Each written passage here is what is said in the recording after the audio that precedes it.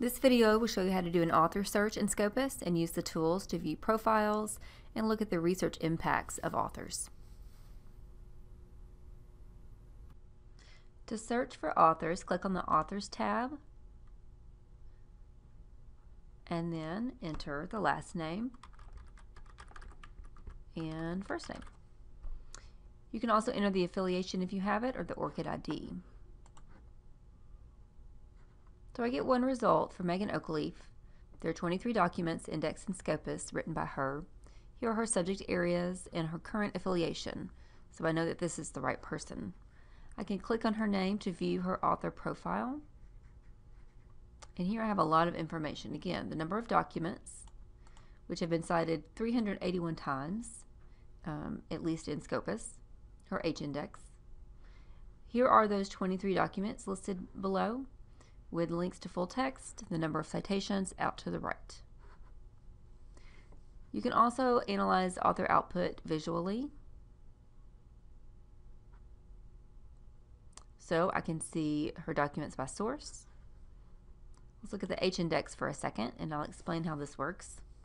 So again, she's got 23 documents indexed in Scopus. One of those documents has been cited 75 times. 10 of her documents have been cited at least 10 times. So that's the ratio that gives you the H index. And then there are some other tabs here.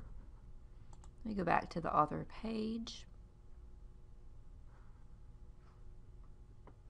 You can choose to follow the author and receive emails when the author publishes something new, or you can set citation alerts to get an email whenever someone cites this author. Let me go back again and just do one more author search. So if you're searching for yourself and you've ever published under different names, you just need to be sure to try all variations. So if I search for Jenny Mills, there are 2 results, but neither one of these are me. If I go back, and I actually had to play around with this for a little while. It's kind of an odd way to enter my name, but I found myself under Jenny Rushing Mills. So this is me, Social Sciences Belmont, one document under that name.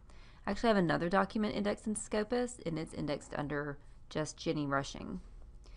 So I would want to merge my author names so that my profile is up to date and accurate.